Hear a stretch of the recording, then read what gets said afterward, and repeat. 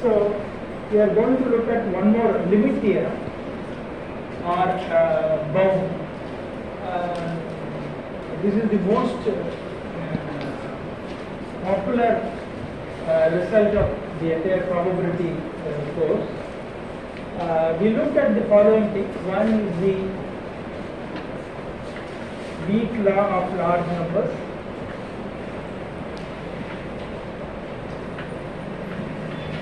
Then the strong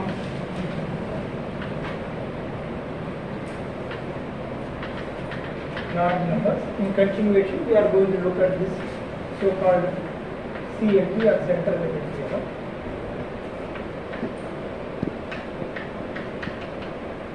So what we do is, as usual, we will look at IID random variables. We will denote it as x1, x2 to xn, and the samples from these random variables xn. Then what, for these two limit theorems, what we did is we investigated the way the sample mean mn, that is equal to x1 plus x2 to xn by n, how will it behave? Okay. So based on that, we defined these two limit theorems. So what we generally saw is that the expectation of mn will be equal to expectation of x, which is the expectation of this identical distribution E of x, and then variance of x are all known. So this we denoted by mu, this we denoted by sigma square. Then we also looked at the variance of mn to become equal to sigma squared by n. So by performing the sample mean, computing the sample mean, you are not touching or changing the mean, but the standard deviation gets reduced. Okay. The more the number of samples you take for sample averaging, the variance reduces. That is how we, that was the premises with which we started using mn as an estimate for the expectation. Okay. So this is what we do. But this theorem is a much more powerful theorem. What it does, it only tells about the way the sample mean, the average that behaves, their expectation variance. But otherwise these random variables can be arbitrary random variables. Okay. But what this central limit theorem tells is, the behavior of this sample mean will be such that it will converge to a normal distribution.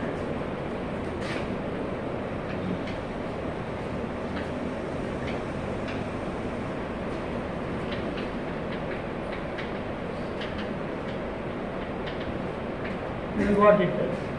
That is, we look at a case where we will take it as z, okay, which is x1 plus x2 plus xn. Okay. And then what we will do is, we know that its mean is going to be n times mu. So we would like to get a mean of 0. Therefore, we will do this. And its variance is going to be what? Sigma squared by n. Okay. But if you look at the variance of this one, what will happen? If you take the variance of this is a constant whose variance will be 0. It will be n times the variance of this. Okay. This is what will happen. But the moment you divide it by 0, it will be 1 over n squared. So we will divide it by, okay, sigma into root n. Okay, let's just look at this one.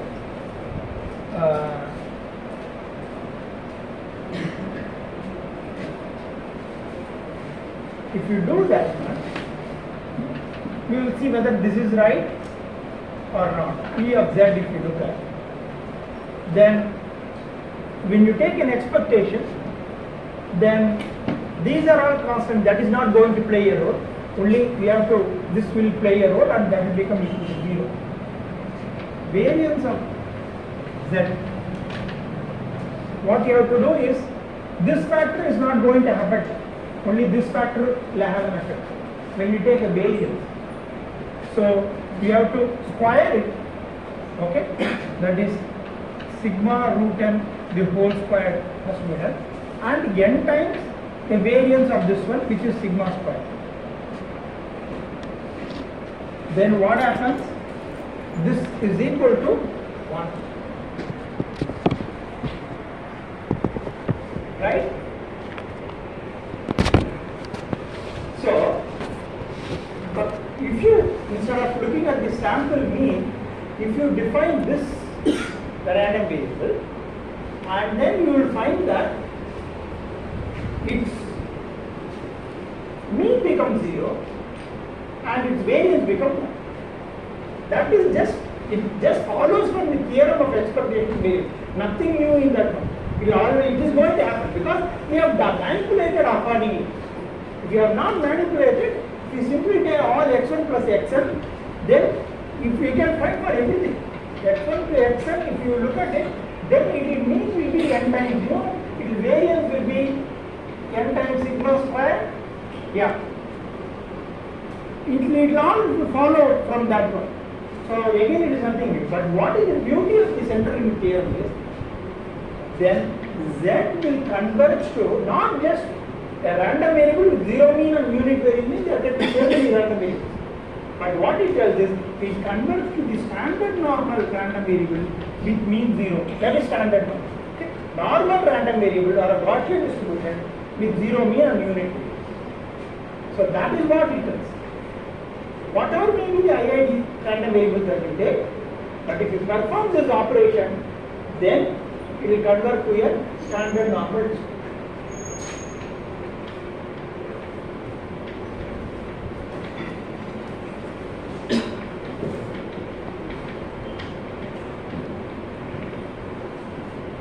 So, but the proof of it is we will not get into it. It's a complex one. So, it basically, if you look at the 0, 1 uniform distribution, we saw this is how the, if I call it as x1 only, x1 is that. This is how the fx1 of x will look at. Fx of x, if x is common. This is how we will look like. Then we saw that how x1 plus x2 distribution will be.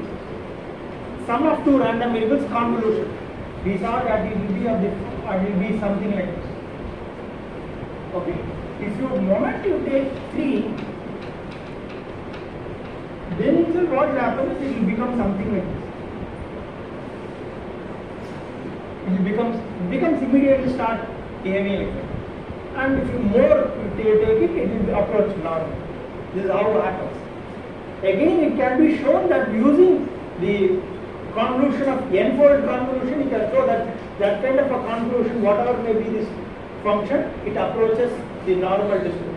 That is how the proof goes, but we will not get into that. Okay, we will to just look at how it can be applied. We will take an example. This example is given in the book. Okay. Use that one. Suppose you have, okay, you run a courier service. So what you do is you are in a large city like Chennai, and then you get parcels, and then you send it to a specific overseas countries like France or Germany. This is what you do. And then what you do is you get packets for parcels from many people, customers. You put it all together, and then you have to send it over to other country by booking it in a flight, cargo flight. This is what you do. So again, what you do is how much packet that you are going to get is a variable one. You don't know how much it is going to get. And what will be the weight of each packet, you don't know. That depends upon the customer. So if you tell that today I will come up with some 5 kgs, tomorrow I will come up with 100 kgs and so on, the cargo person will what you will do is, depending upon how much kg is, we give you a per kg rate and so on. Okay.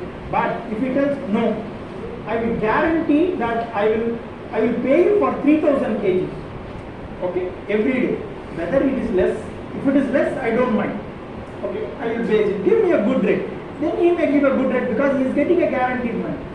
Okay, so you can tell that you make a deal to that you will book for 300 kgs in every cargo flight that flies, and for that you get a very sweet deal.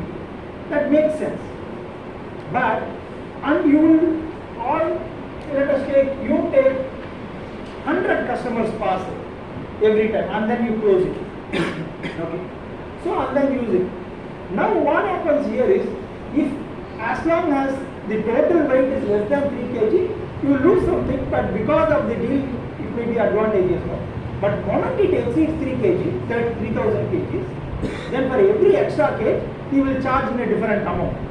That is going to be it's not a good way.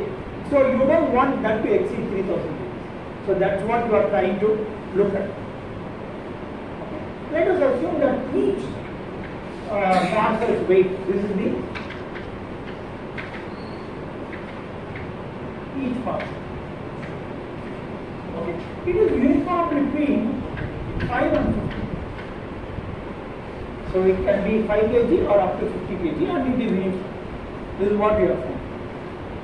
So and you are going to take up to 100 parcels and you are going to see. So assume that there are 100 parcels.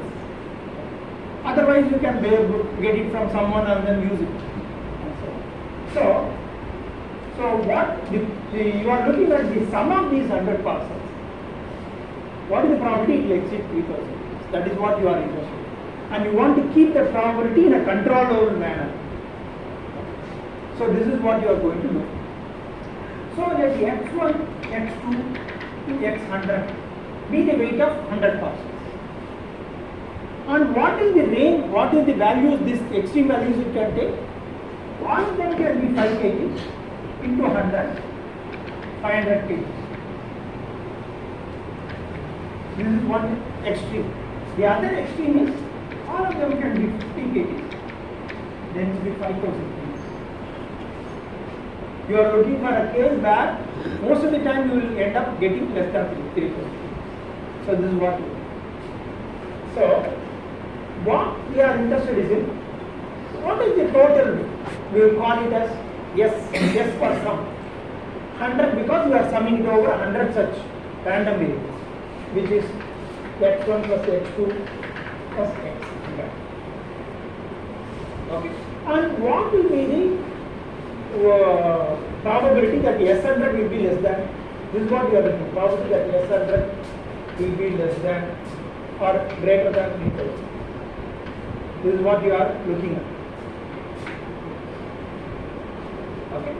So for that we have to find the individual means, let us say. X, which is the one of them, X is uniform 5 to 50. What is the expectation of X?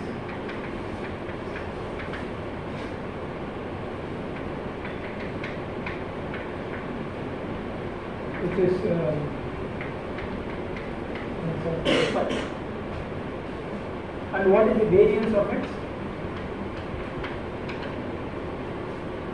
It is uniform between 5 to 500. If it is u of A to B is there, then variance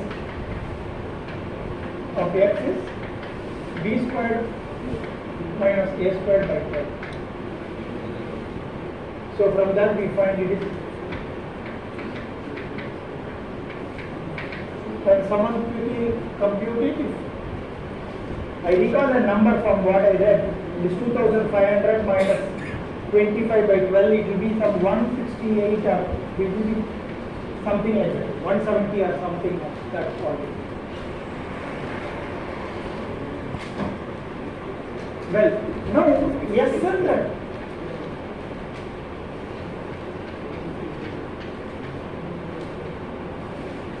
So now you have to find what it is, okay, what is the probability and so on.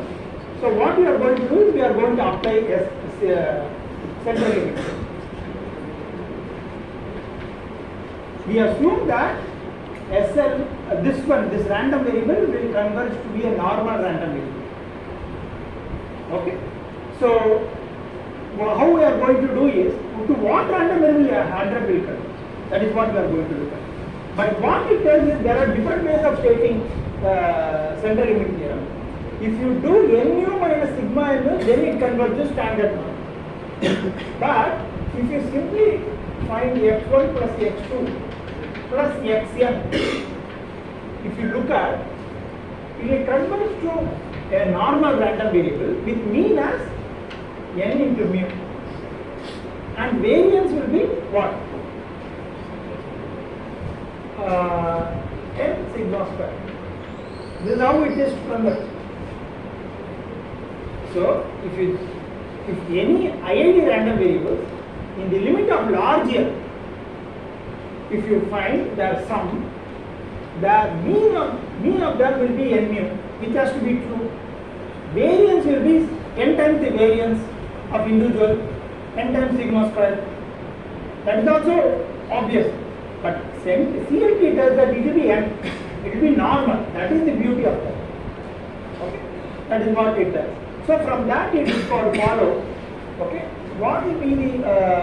We can try to apply this one. This will be, yes. We are looking at, it has to be greater than 3000. Okay, that is 3000 minus. Okay, what if it is 3000? What is the problem? 3000 minus n 100 times the mu, which is 27.5. We look at this quantity where you are looking at for the 3000 minus n into mu divided by n sigma, so root of sigma squared n. I can write it as root of n into sigma squared. Like that we can write. Okay, that is root of 100 into is 168. Okay, so this would be the if it converges to the normal distribution, then it will be the probability that x is less than or equal to x greater than x, the random variable is greater than this value, where x is a standard normal. Because of this, we have again brought it back to the standard normal format. Okay, so this is what we have to find out. That you can find out that then that will be nothing but the CDF of the standard normal CDF evaluated at this point. Okay, so that will turn out to be something like a 2 or 1.9 or something like that. So that value we can use the normal distribution table back. Yeah.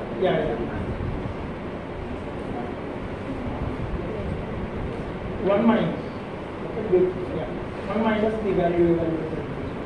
So that you can find out, and it will be this should be around 1 minus 1.9 something or so. So that probability will be very small. 0.9. So this is how you can apply the central limit. Then all these things, this tells basically this random variable x1 to xn converges to z. It becomes standard norm. So that brings to an important thing, which is called as the convergence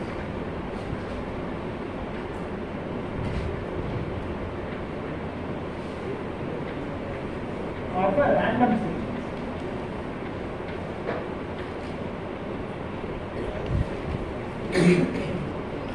That is what here what you do is you define a sequence of random variables. Okay, that is let x1, x2, x3, xn be a sequence.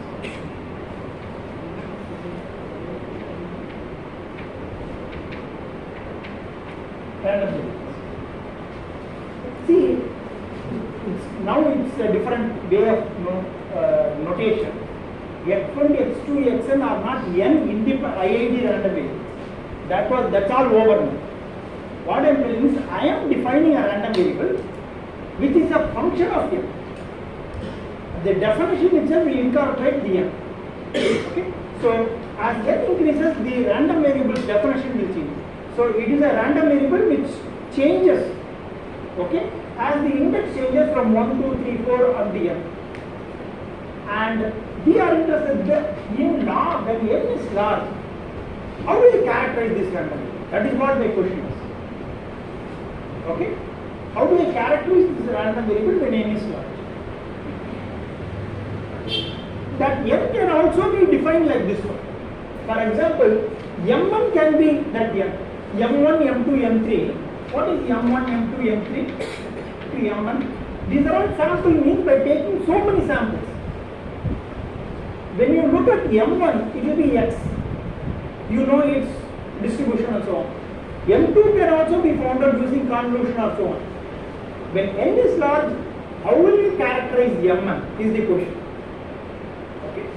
So this is a sequence of random variables. m1 is a random variable, m2 is a random variable. So you have a sequence of random variables in an asymptotic limit. How does that sequence of random variables converge? What will happen to it? That is what we are going to investigate. Okay.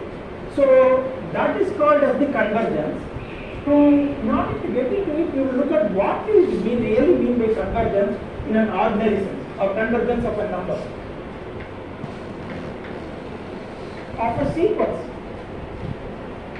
that you would have encountered in an algebra. For example, you would have seen that, okay, n is an integer, okay, varying from 1, 2, 3 and so on. You may look at 1 over n and the behavior of n over n in the limit large. Okay. So you know that when n is large, it approaches okay 0. And or you can tell n over n plus 1. Okay. So this I will call it as xn. Xn is equal to n by n plus 1. In the limit n tends to infinity, then this approaches 1. How do we write it? That you take any epsilon, however small it may be,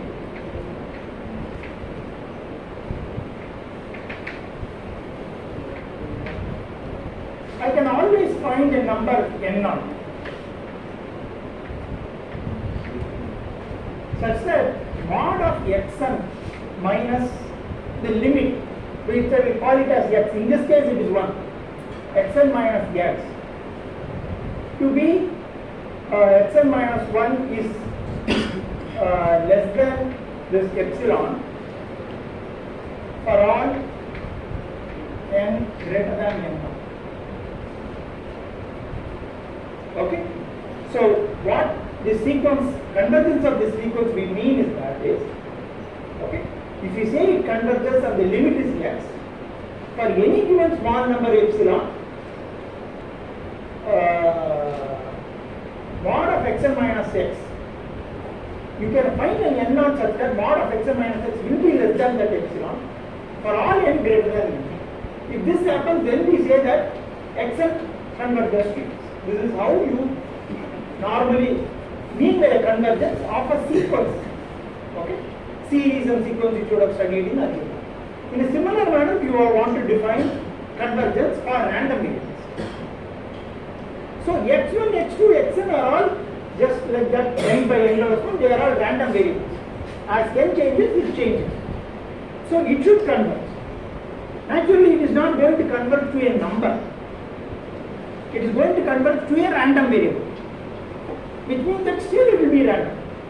When you do an experimentation, you do not take a given value. You may take different values, but that probabilities would have settled down. You will be able to characterize it.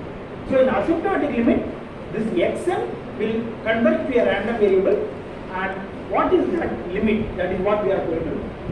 So again, whatever I am going to tell, I am going to only state the different convergence. We are not going to prove. That will be involved. You should be aware of this. So first thing is x1, xn, if it converts to x, one way in which is, let us look at the sample space. Yes. Okay. In which the random variables are different. See, all these random variables have to be defined in the same probability space. Okay, x, f, and then b. This is the sample space, yes. This is the sigma algebra, that is the even space defined on this sample space, which are closed under finite set union and set intersection operation, and a probability measure defined on each event of this. You cannot have different random variables defined on different event space. That should not happen. It should be in the same way. So, if you look at a sample point xi in this one, then first of all, if we converge xn of xi should be equal to x of xi with probability 1.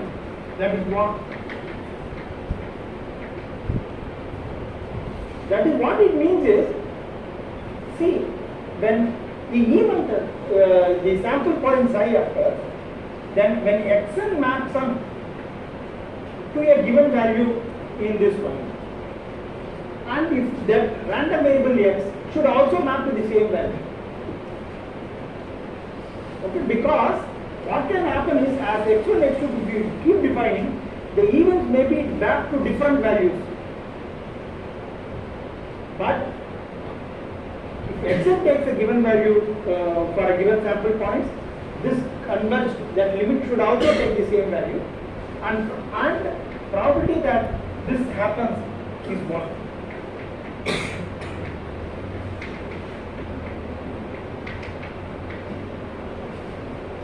If this happens, then for every sample point it converges. So this sort of convergence is called as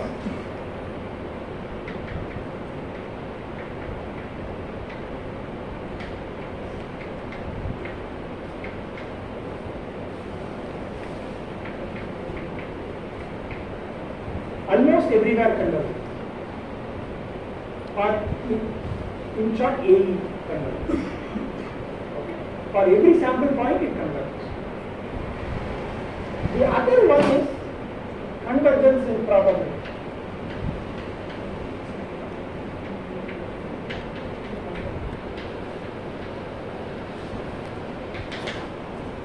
That is probability that xn minus mod of xn minus x, okay, is greater than epsilon for any finite value epsilon, okay, tends to 0 as it tends to. So, in the large limit, then xn, you realize xn, and this random variable x also, they can differ, okay, but their probability that they will differ becomes 0 as n tends to. So this happens, we say it is convergence in probability. Then there is one more thing.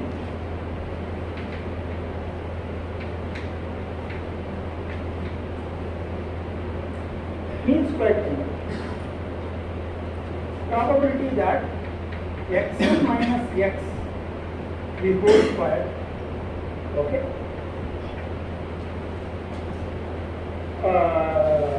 expected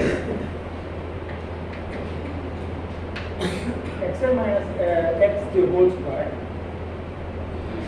converges to 0 as n tends to infinity.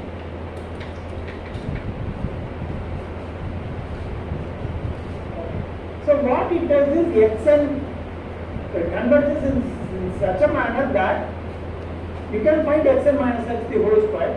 They may be different, but if you look at that, those cases for which xn and x are different, there will be the probability is very less. So you are going to take case by case the xn minus x the whole square and weighted by the probability, and then going to do a weighted average. That is what is the expectation. That will converge to 0. The probability that they differ becomes less. That is, if that is called as it's called mean square convergence. Then convergence in distribution. That is 1. This is the second, this is the third way of convergence, then the fourth way.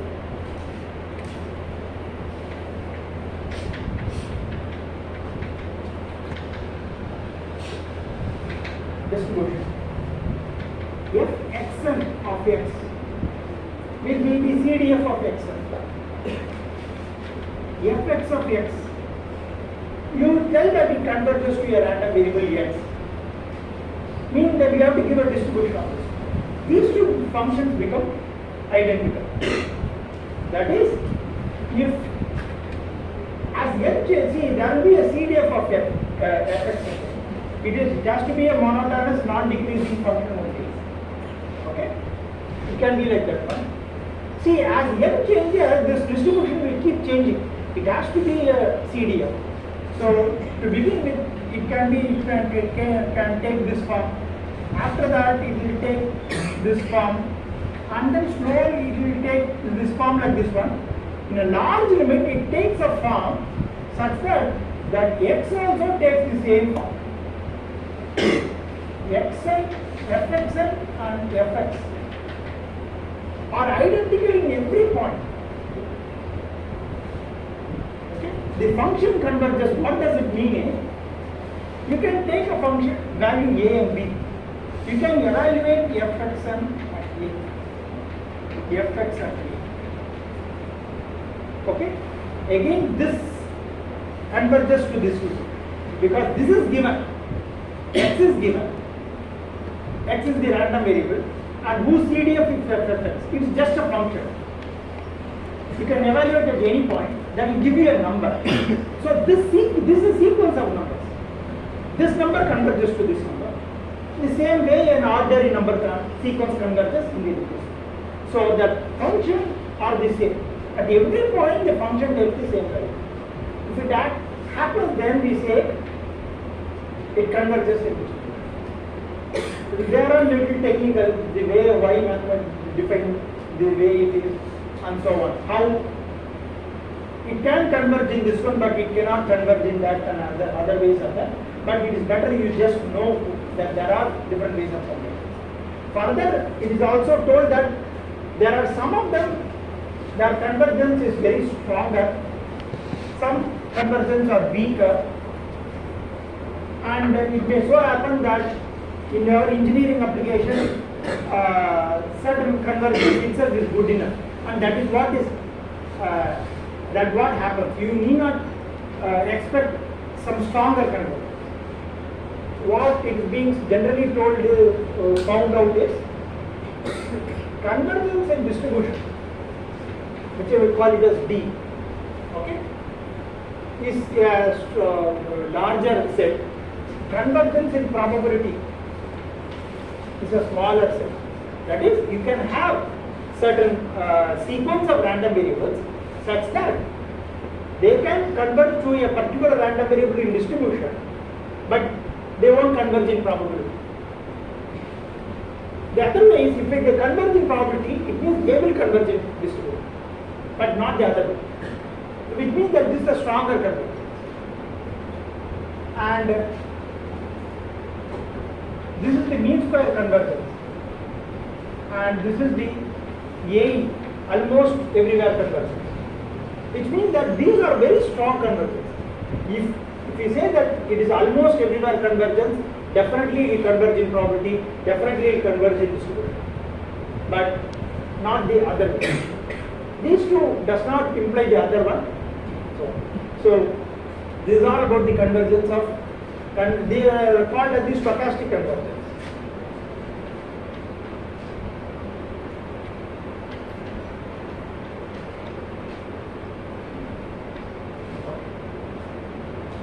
Well,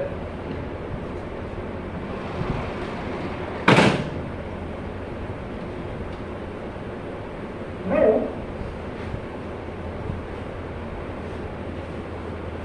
what we will do is, we have looked at the theory, probability theory and various aspects. We are again going to look more into those things.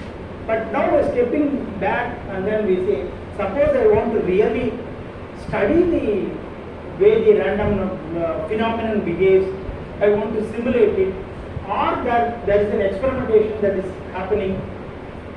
Okay, so I want to study it. Okay, then in that case, you may have to simulate certain random experiment and study it. For the question of how do we simulate a random variable? So for that, we will look at certain theories and then get an sort of an algorithm or a method of generating random variables.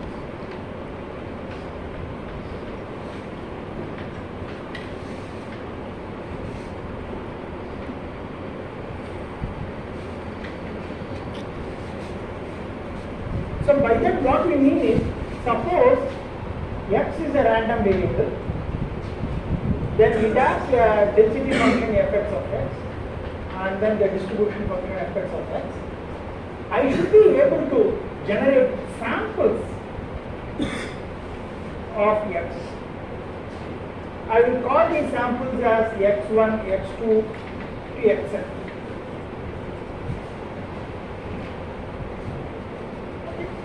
Such that they are actually samples of the random variables. What do we mean by generating samples of random variables? Suppose I know this random variable will take a value between 0 to 100.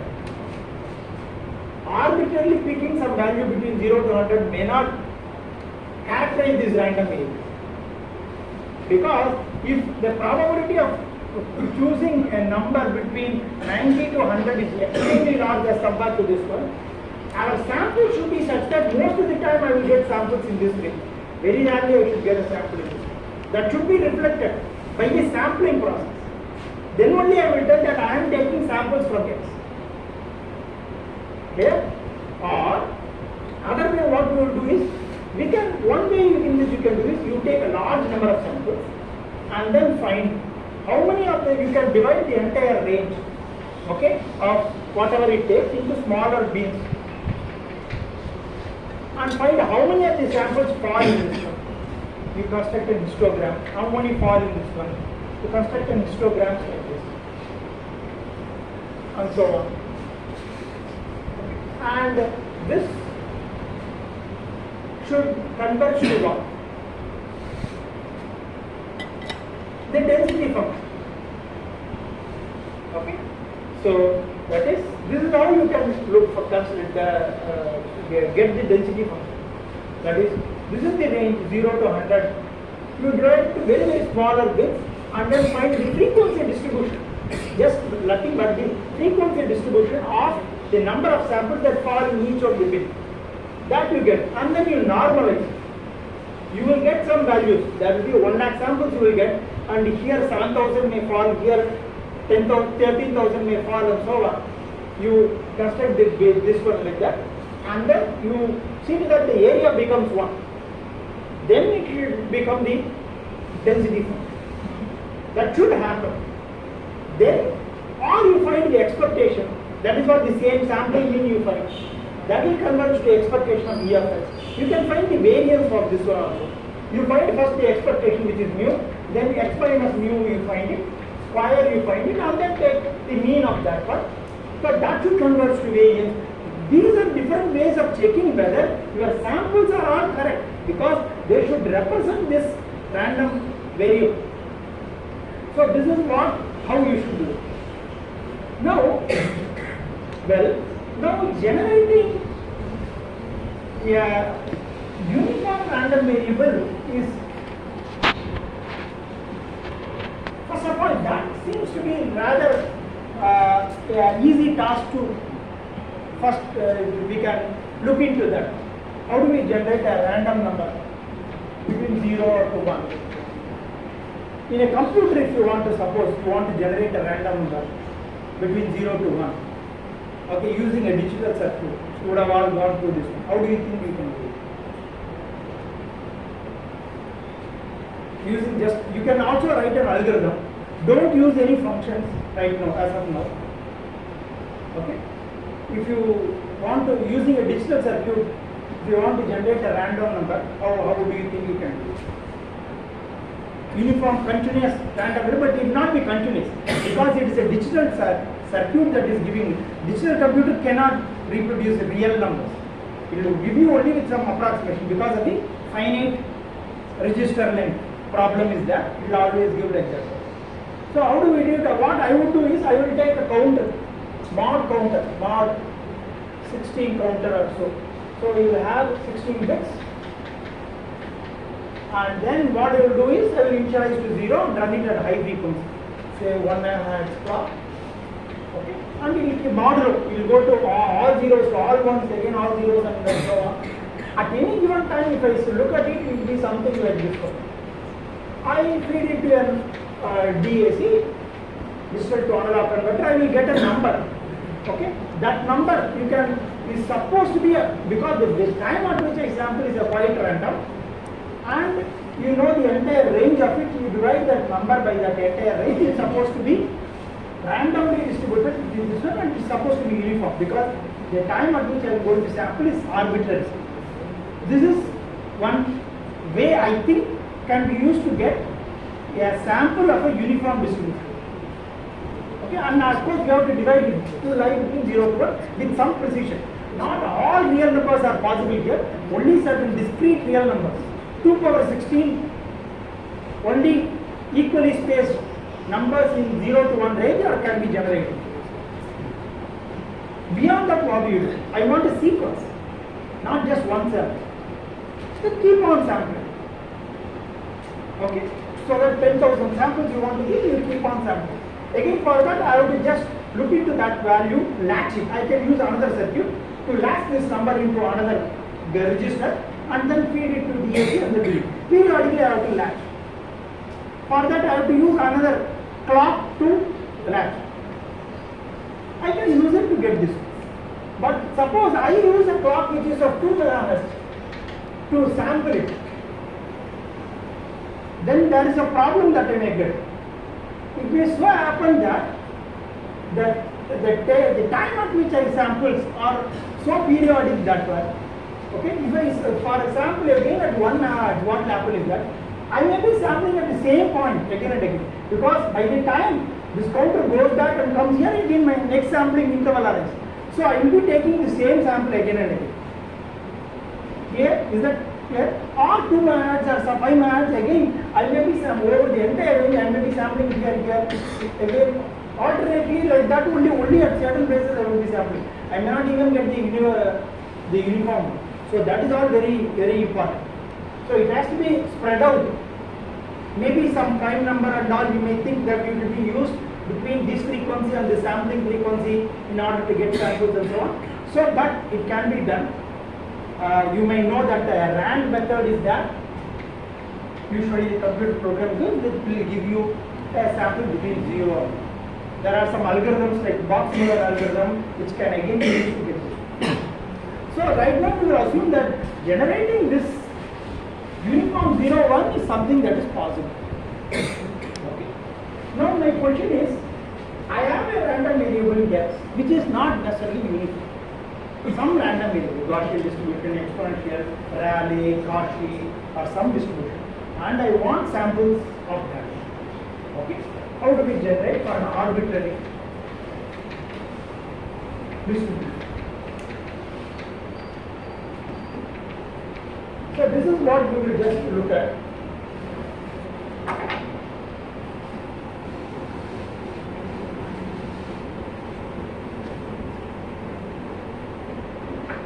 So before that, what we will do is like u or 0-1. Okay. Let u be a random variable which is uniform 0. I will introduce this some notation u1, u2.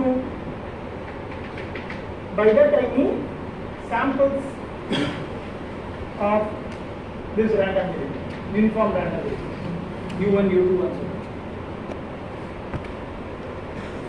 So if I have any other random variable x which is a function of u, I will put g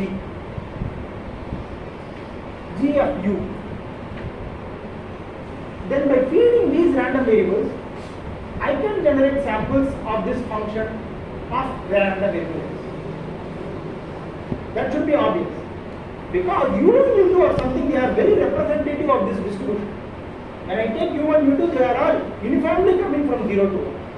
I am defining a random variable x, which is g of u. So what it means is, I will generate a sample sequence. For every sample, I will feed it into this function g of u1, g of u2, and so on. So these will be samples x1, x2 that are samples of this distribution. That should be obvious. So this is something that we should understand. So we will call these as samples of uniform distribution, samples of an arbitrary distribution which we are talking. So I can, by using this function, I can generate different random variables. For example, if I say 2x plus 3, then it will be 2u plus 3, then it will be a random variable x, which will be 2u plus 3. Okay. The mean will be shifted and it will be stretched and so on. So I can generate by defining different functions. I can do. For example, if I treat this u to be some theta, okay, uniform between minus pi to plus pi, and then define sine theta, x equal to sine theta, then I will be able to generate random number x, okay, which is of sine theta. Those things are all possible. But the question is, I give a function, I will generate samples of that random variable which is. But I have a random variable whose distribution function I know. That is what I have it in my mind. How do I generate? For that, there should be a function which if I use it and feeding this u1 to un into that one, then it will give you x1 to xn sequence, which are all samples of that function. So given the function, given the random variable and this CDF, how do we come up with a function which will mimic the generation of the samples of this random variable? That is the whole question. Okay. So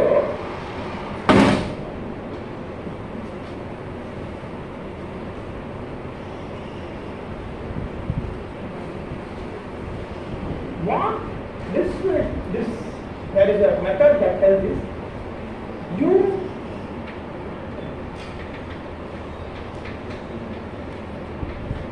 zero one, okay, u is uniform 0 1. Suppose I am interested in a random variable x whose CDF is the effect of x. So this I want to generate samples of this random variable x whose CDF is the effects of x. Now this is the CDF of x. I can look at it as an ordinary function, in which case I will call it as fx. See, this is the CDF, that is the interpretation. But if I don't worry about that it is a CDF, it will be just a function of x. Clear?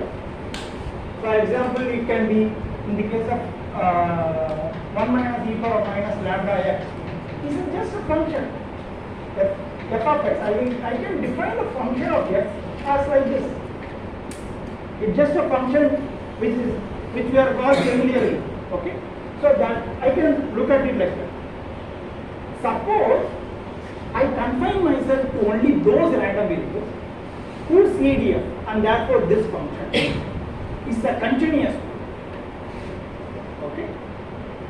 Then I can find out the inverse function, okay, of this corresponding to this.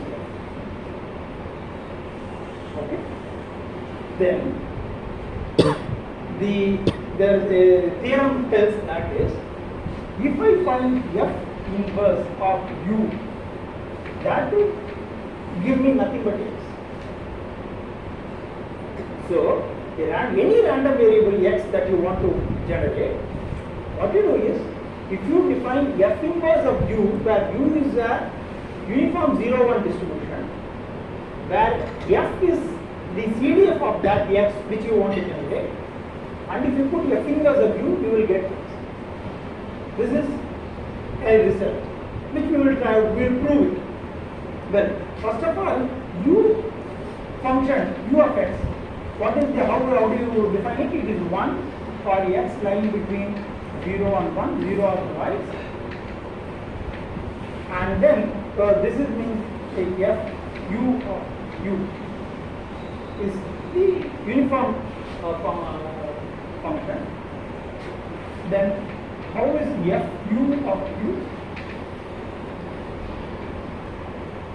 0 for u less than or equal to 0, u for u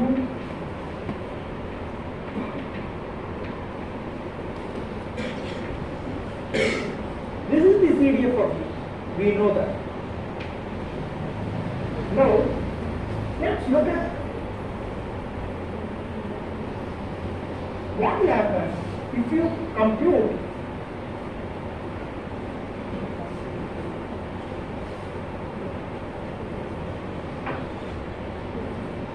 x, which is f inverse of u.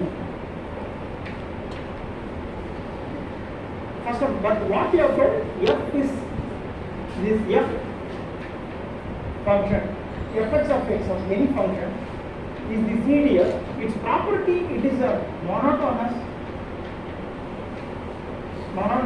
non-decreasing function.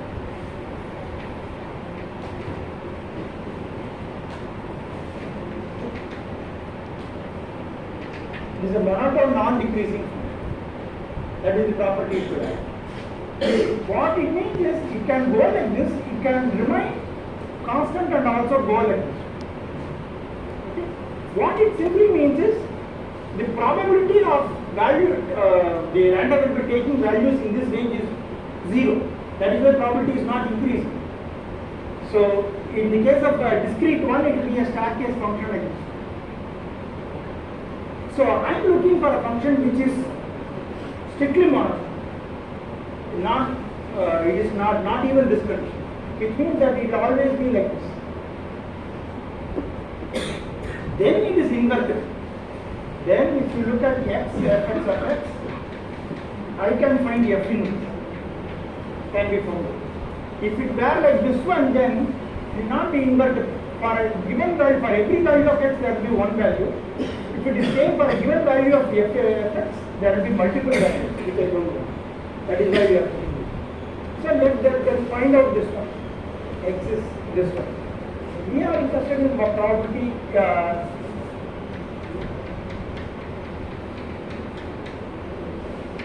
Suppose we want to compute the CDF of x. Fx at a is what? Probability that x is less than or equal to a. Probability that what is x, which is f inverse of u less than or equal to a. Okay. Now, what happens is f of u, okay, f inverse, okay, the function fx is monotone increasing. Therefore, f inverse will be monotone decreasing. And there will be for every value 1, there will be one, exactly one value. It is a 1 to 1. Therefore, what we can do is, because of that, I can take f, applying f on both sides. That is P of f inverse of u less than or equal to f of u. How do we say that f is log x and e power x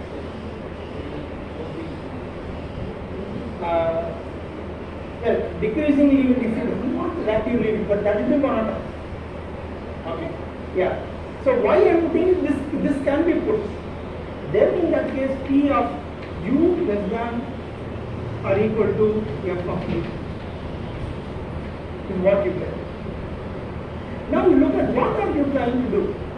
This is u is a uniform random variable, and this is nothing but the CDF evaluated at this point. According to that, the CDF evaluated at any point is this value, same value itself. Clear? Then this is nothing but f of.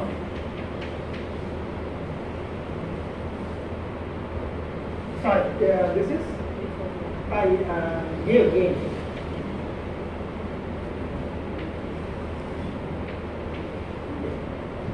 So what it simply get this. The CDF of x is nothing but the function evaluated at x. Okay. Therefore, x has a distribution which is given by this. Therefore, the x will have a property that its CDF is fx of x with which we start.